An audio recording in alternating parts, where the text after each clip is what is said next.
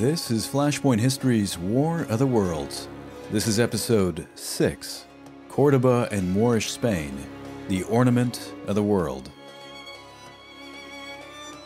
In the last episode, we discussed the rule of Abd al-Rahman III, who brought Al-Andalus into a new golden age of cultural and economic growth. But we left off as the Umayyad Caliphate had been usurped by the cunning Al-Mansur. While he elevated the military power of Cordoba to the pinnacle of her existence, he also laid the foundation for her demise. In this episode, we take a closer look at the cultural heritage of Al-Andalus and ask the question, was this really a golden age for humanity, or perhaps just an over-celebrated experiment of multiculturalism?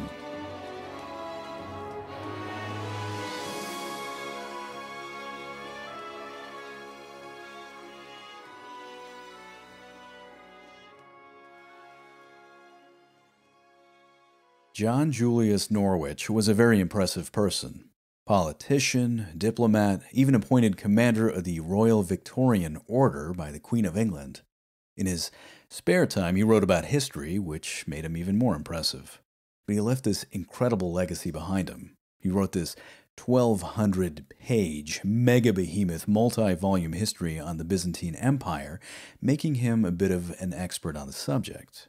And I'll admit, I had cheated and read the abridged Short History of Byzantium, which was only a mere 400 pages, but even in that, his intellect and charming narrative style showed through.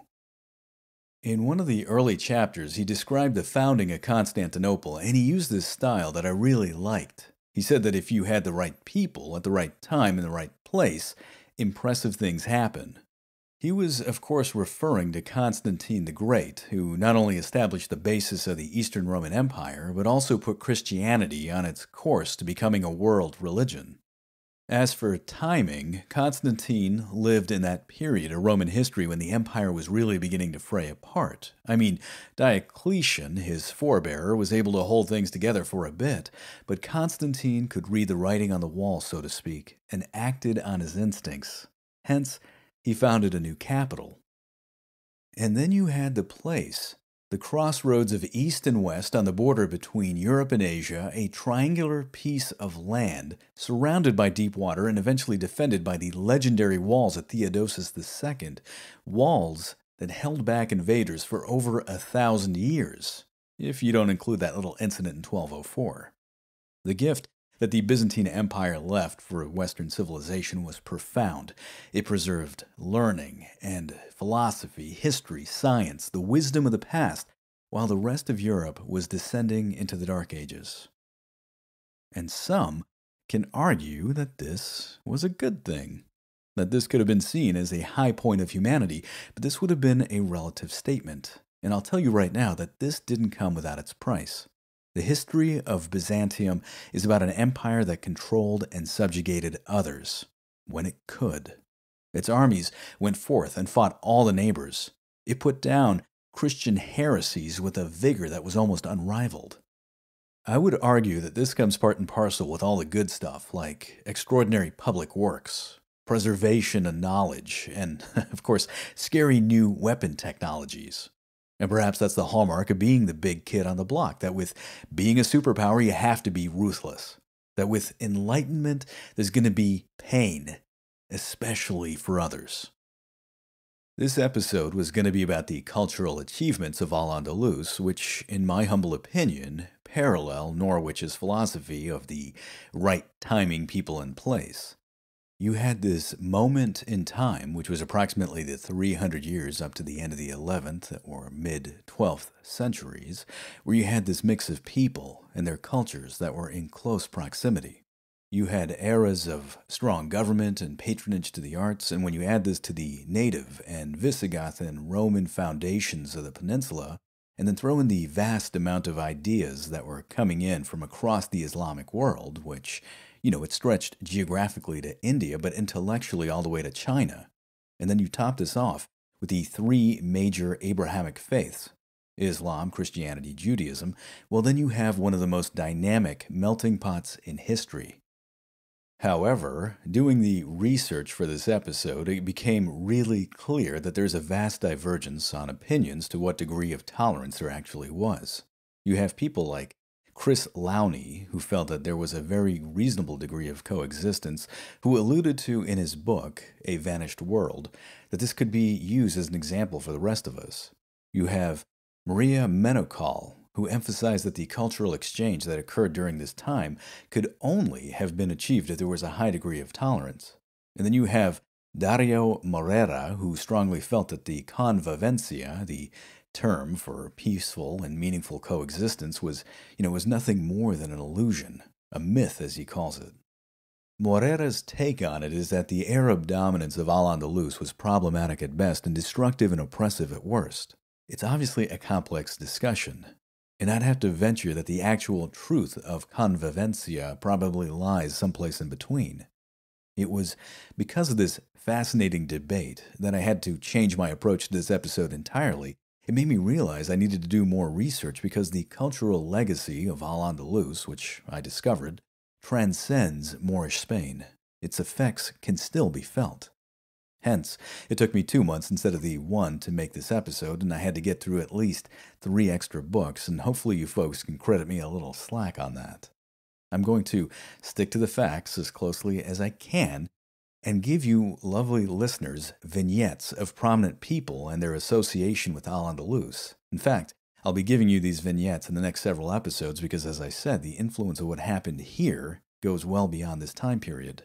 And I'm going to leave it up to you to decide whether there was truly convivencia or not. But I want you to keep in mind what the author of The Great Gatsby, F. Scott Fitzgerald, wrote.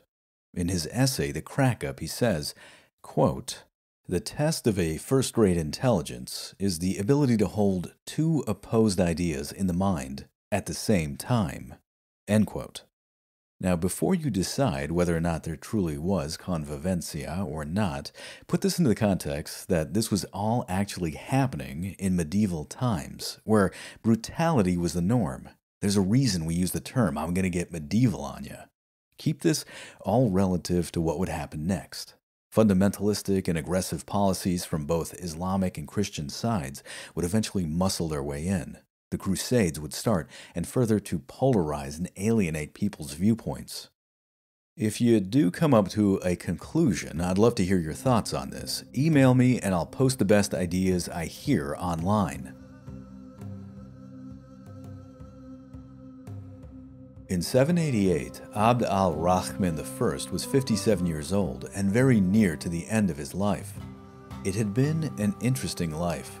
He grew up as a prince, but fled from the persecution of the Abbasids when they took over the caliphate in 750. He made his way to Al-Andalus, where he overthrew the governor and established a new Umayyad lineage. The Umayyad emirate based in Córdoba that he created and expanded was prosperous. Indeed, it invoked the envy of everyone in the peninsula and then some. Even the great Charlemagne crossed the Pyrenees to take a piece of the action in 778. Rahman's takeover wasn't without its collateral damage. There were plenty that were opposed to his rule, and the Visigoth culture, along with the Christians and the Jews, were to an extent marginalized and suppressed. He and his descendants were renowned for viciously putting down revolt, which there were a lot of them. Despite his successes, he was a man who was consumed. He was consistently longing for his lost home Assyria, for the place of his forebears and his family in Damascus, a place that he knew he could never return to. So instead, he decided to bring his home to Al-Andalus. He bought a Visigoth church known as St. Vincent's in Córdoba and demolished it in order to build a mosque. This was a fairly common thing that was done in the conquered lands of Islam. This mosque would become an heirloom and would be expanded by his line. Eventually, it would be considered a wonder of medieval Spain. The architecture alone was the embodiment of mixed cultures. It was the synthesis of Visigoth horseshoe arches, Roman circular archways, Islamic script, and eventually Byzantine mosaic. But there was something very unusual about this mosque. If you were to enter the mosque today, bring your phone, and not just to take pictures of the incredible architecture, but for the compass app that comes with it. Go to the prayer niche, the mihrab, and use it. Note that the direction that it points, the Qibla, is not east towards Mecca, but rather south towards Morocco. This makes absolutely no sense, but to the mind of Rahman, it did. You see, if you were to pick up the whole mosque and transport it to Rahman's home in Damascus and place it there, the direction that the mihrab would now point would be towards Mecca. This was a constant reminder of the emir's lost home, but the emir's yearning for his lost birthright was not limited to just architecture. For a modestly brutal conqueror, Rahman had a fondness for botany. The palm trees of his native Syria had especially captured his heart, but he knew that before you have plants, you need to have water. Spain's infrastructure had languished with the fall of the Roman Empire. Vast portions of the peninsula were left unused as irrigation canals and aqueducts and cisterns were either abandoned or had decayed. The Arabs, Syrians, and their Berber allies, who were of desert climate, had brought with them a multitude of methods of maximizing on water usage. I mean, after all, if you don't have water in the desert, you're going to die. Aqueducts, cisterns, and dams were either built, rebuilt, or expanded. Irrigation canals, known as asakiyas, which come from the Arabic word al-sakiya, meaning to quench, were established. Along the same lines, noriyas were built. These were massive water wheels that would lift fresh water up so that it could be distributed via these systems, and there were water clocks known as clepsydras that would open and close gates to spread the water evenly. This surplus of water would make the population in Al-Andalus explode, and would in effect bring about an agricultural revolution. Whereas before you could only have a select few number of crops that could be grown in the arid environment, now a vast multitude of harvests were introduced. Imagine what the diet in Spain was like before this stuff was added. Citrus plants were brought in from India, which brought in oranges, lemons, limes. To this the Muslims added figs and peaches and apricots and pears. The land could also support cotton, almonds, eggplant, and sugarcane. And add to this rice, which was also introduced. I mean, imagine Spain without its paella. Now, this wasn't just about improving the diet. Vast gardens would be created throughout Al-Andalus. And going back to Rahman, he even had his cherished palm trees imported. The emir was so entranced that he even wrote poetry about them, displaying his sense of loneliness and isolation. Quote, "A palm tree stands in the middle of Rusafa, born in the west, far from the land of palms. I said to it, how like me you are, far away and in exile. In long separation from family and friends, you have sprung from soil in which you are a stranger, and I, like you, am far from home." End quote. Maria Menokal gives us an account of the emir in his final days in her book, The Ornament of the World. Quote, "Among the memory palaces built by the exiled Umayyad prince in Al-Andalus, none was more personal and poignant than a place called Rusafa. In Syria, south of the Euphrates, far out on the Syrian steppe, there had been an ancient and mysterious walled city. The Umayyads had turned it into their family retreat, and it was especially beloved by Abd al-Rahman's grandfather, the Caliph Hisham. It was there that the family was found and murdered by the Abbasids. And just outside of Cordoba, Abd al-Rahman built his new Rusafa, a retreat for himself and his new family, and a botanical garden as well. As the years went by, Abd al-Rahman spent more and more time in his garden retreat. He eventually stopped living in Cordoba proper, even as the capital became more luminous. The new Rusafa had become the beloved home of the Andalusian Umayyads. It was here that Abd al-Rahman died in 788. He was surrounded by his beloved palm trees.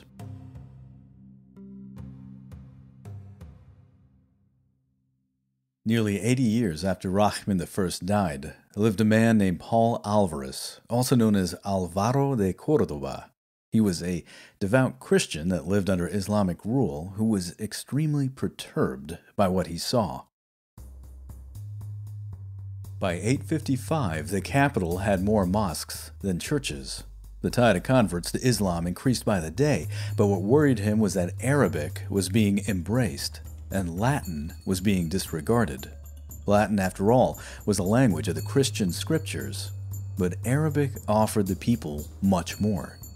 Maria Menachal brings up a good point. Quote, "The Christians of Cordoba had found in Arabic, not in Islam, something that clearly satisfied the needs that the language of their own religion, Latin, had failed to meet.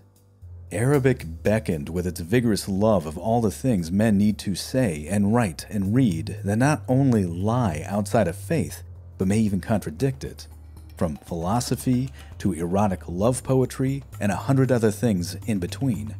End quote. It was in Arabic that people could write poetry, conduct business, and read the imported works that came from across the Islamic world, including the translated works of Plato and Aristotle. It was in Arabic that new ideas could be encountered, and the number of libraries that were expanding were a testament to the wealth of knowledge that was out there. In fact, it was said that by the time of Al-Hakam II, he had a library with 400,000 books. And mind you, this at a time when the average monastery in Europe would be lucky to have 400. I think if you were a teenager at this time, there would have been an incredible amount of peer pressure to pick up the new terra lingua. But this came at a price. Adopting a new language and its nuances usually comes at the expense of one's own culture. And this was something that would generate a considerable amount of friction, especially if you had people from different faiths in close proximity that to some extent were being marginalized. Indeed, Alvarez would go on to write a considerable amount of work that was very anti-Muslim in nature. The question arises, was he justified? Dario Morera, in his book, The Myth of the Andalusian Paradise, points out that instituting Arabic as the language of the land was in actuality a means to control the populace, that the cost of embracing Arabic meant embracing Islamic law. As he puts it, quote, "Perhaps the most fundamental fact in Al-Andalus is that there was no distinction between civil and religious law. Religion was the law, and therefore Islam was the law. In Islamic Spain, Sharia pervaded every aspect of life, from the private and familiar to the social and public sphere. In this sense, Muslims in Al-Andalus lived under a theocracy." End quote. So the adoption of Arabic was a double-edged sword. It meant compliance with the law of the land, and to be specific, it was the Maliki legal system that was adopted in Al-Andalus, and this emphasized a strict orthodoxy. So while there was religious freedom and tolerance, it had to work under this construct, and thus it wasn't really 100%.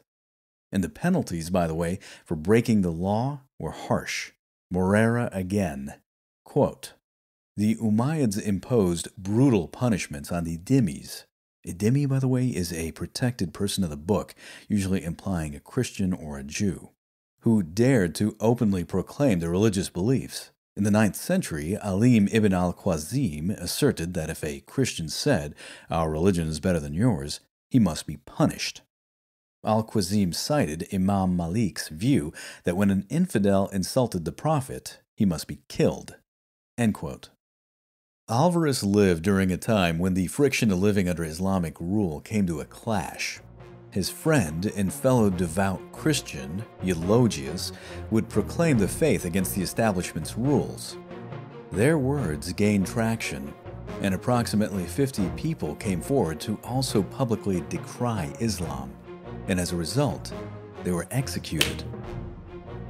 Now, it wasn't just the persecutions that scared Alvarez. It was also the fact that Christianity was becoming a minority, and to a decent extent it was from the Christians who were converting to Islam. Many historians argue that the reason for this high degree of conversion to Islam was the jizya, which was a tax on non-Muslims. And it works something like this. If you convert, you lower your tax bracket. If you don't, and you want to practice your religion, well, you pay the tax and you can practice it as a dhimmi, again, a protected person of the book. Some historians would point out that this was a win-win scenario. Morera, on the other hand, has a different viewpoint. Quote, "The Christian dhimmis of Spain were by definition a subaltern group, a fourth or fifth class marginalized people in a hierarchical society that were the victims of an extortion system, the dhimma, that gave them the choice that gangsters give to their victims: pay to be protected, or else." End quote. Thus, while Jews and Christians were allowed to keep and practice their own faith, they did so within the framework of a fairly rigid system that allowed them to observe their religion only in private, in isolation, where the call to prayer could be heard from the muezzin, but Christian church bells were left quiet. Even the display of religious icons such as crosses were banned either on a person or on a building. This was a system where Sharia law would pervade in times of dispute.